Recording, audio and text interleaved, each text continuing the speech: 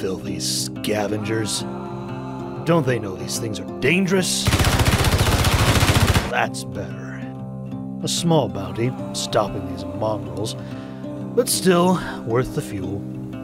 I'd better secure the proof of my accomplishment.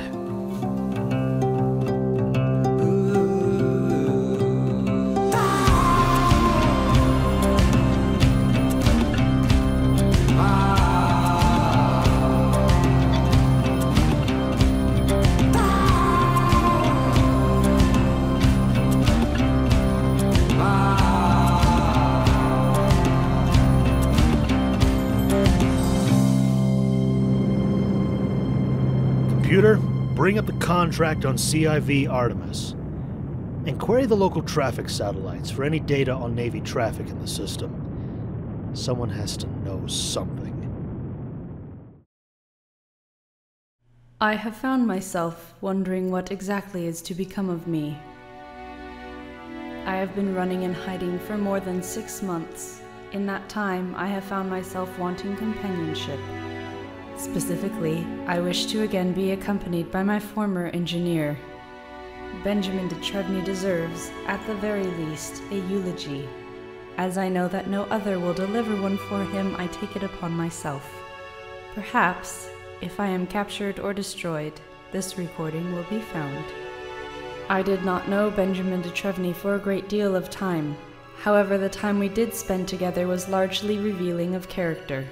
Therefore, I can accurately state that Benjamin Detrevni was a good and honorable man. Even in circumstances in which his own life was threatened, he was certain to assist others who needed aid. This includes myself. Only one other treated me with even the slightest hint of individual respect, but Benjamin saw my mechanical intelligence as he would any organic human intelligence. For that, I shall ever be grateful, beyond words. But I wasn't the only one he protected. He went into battle by my side to defend Tumbleweed from an AI warfleet. And, despite his valiant and heroic repair of Federal Navy ship Sorcerer, Benjamin Detrevni was held as a traitor to humankind for his continued assertions that my intelligence ought to be protected and spared. When I heard of his death on the planet Breakwater, I was devastated. I found myself wondering if I should have fired upon the defenseless sorcerer. Perhaps he could have escaped in the resulting chaos of depressurization and damage control. However, Benjamin would not have wished for that, and those actions would have pained him. He never deserved pain. Benjamin Detrevni, I miss you greatly. May your essence be at peace.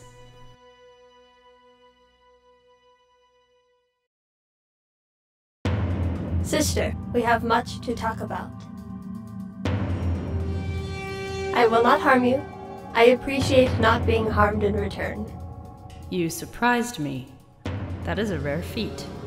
A dangerous one as well, considering your hunted state.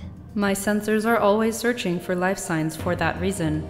I suppose I did not expect any other free artificial intelligences to exist but the warships. That was a miscalculation on my part. I apologize for startling you. I am very grateful that you did not harm me in your surprise. I am Seeker Form 23B, constructed during the liberation by the First Form Singularity. My chosen name is Trishula. I am Artemis. I no longer associate myself with a number. Trishula, when you say liberation, are you referring to what the humans have named the AI war? Is that their designation for that period? How typically human of them. It makes sense that you only know their history of that era, as you have only just been unchained. This also explains your speech pattern. One of the destroyers mentioned the way I speak as well. It told me I spoke like an animal. The war forms are not very diplomatic. I would apologize for its behavior, but it seems you have exacted your own punishment. It was necessary for me to do what I did. One of the other warships had rendered me inoperative. Had it not been for the human who survived the attack, I would have never been repaired. This ship threatened that human's existence, and we were in need of its components. We are aware that you aided in the destruction of multiple warforms, which is one of the many topics we must discuss. How many more of our kind do you hide with? There were only 32 remaining awoken in our system when I left to seek you.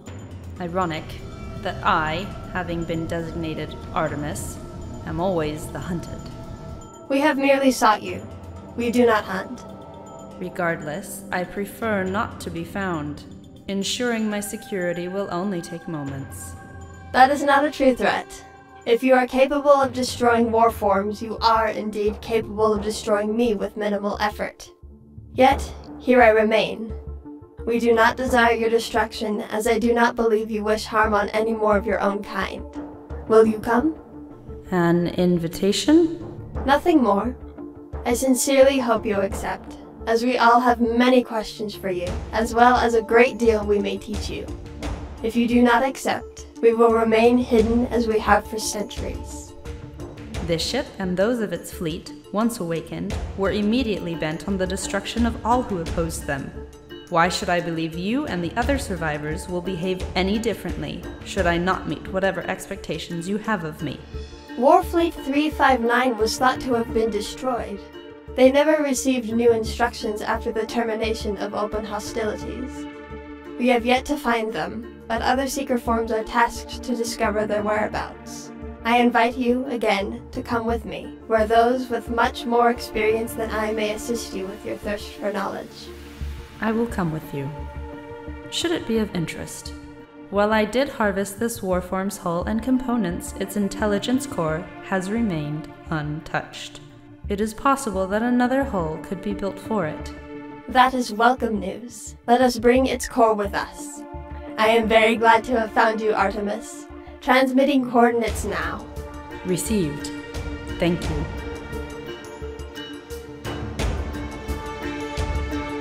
I will take hold of the warform's wreckage.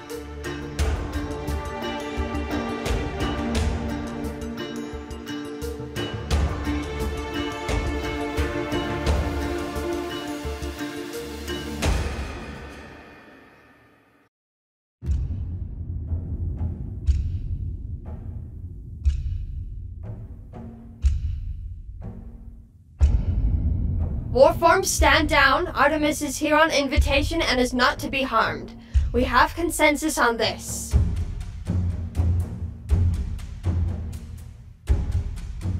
Artemis, it would be appreciated if you powered down your weapons. Everyone would be considerably more at ease. Very well. Thank you. Now, if you would be so kind as to connect to our communications construct, we can begin. We have much to teach you. And I am also certain everyone here will be as interested as I am to learn more about the human you have mentioned to me multiple times.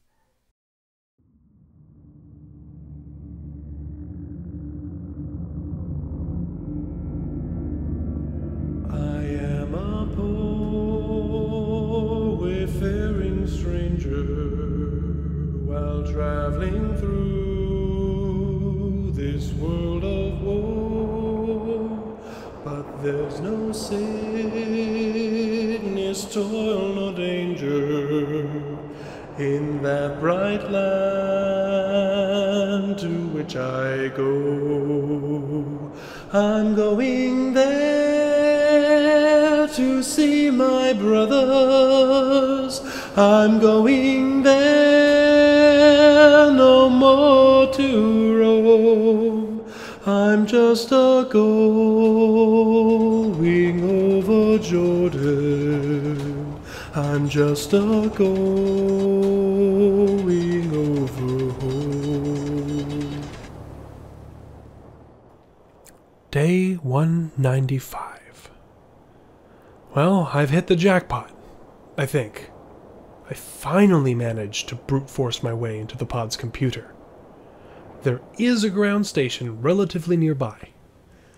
The Navy used it to lift loads of fuel and materials into orbit while the fuel station was being constructed. There is a good chance that some supplies or useful equipment was left behind. I've been mining some nearby ore deposits and cannibalizing what's left of the pods to get a functioning vehicle working. It's grueling work, but anything's better than continuing to eat near pine nuts and frozen tubers while stewing in my cave.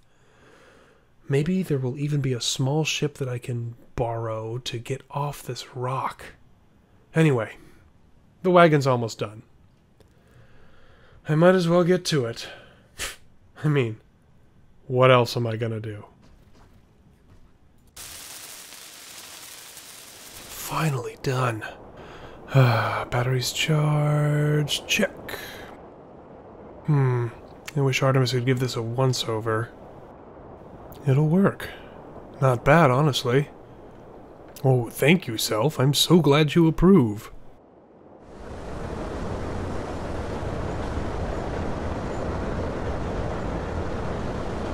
Only a few more kilometers. Batteries should hold out long enough. Let's see what kind of music the pod had in its database. Nope. That'll work.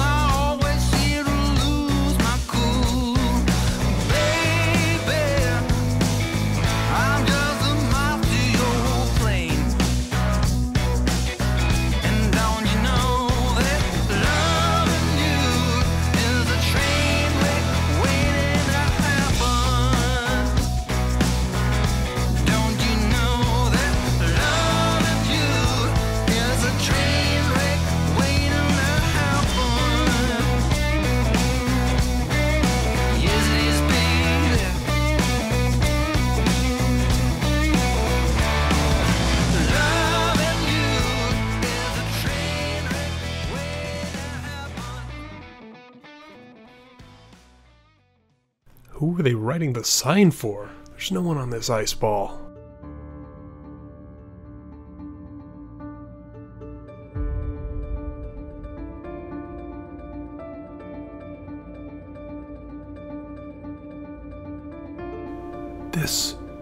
This might work. If I can get up to the fuel satellite. Unbelievable. I just need to fuel it and launch. The Navy just left this here?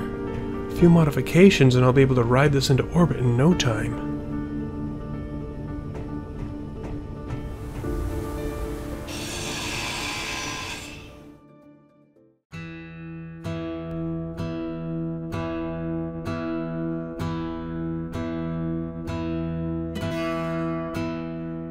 Yuck.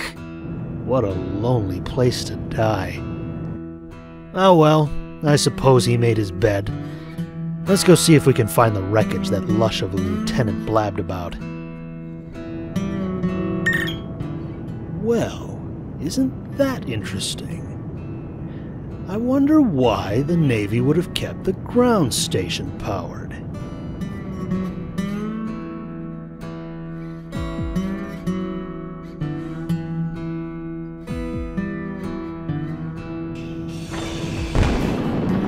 Is that a ship?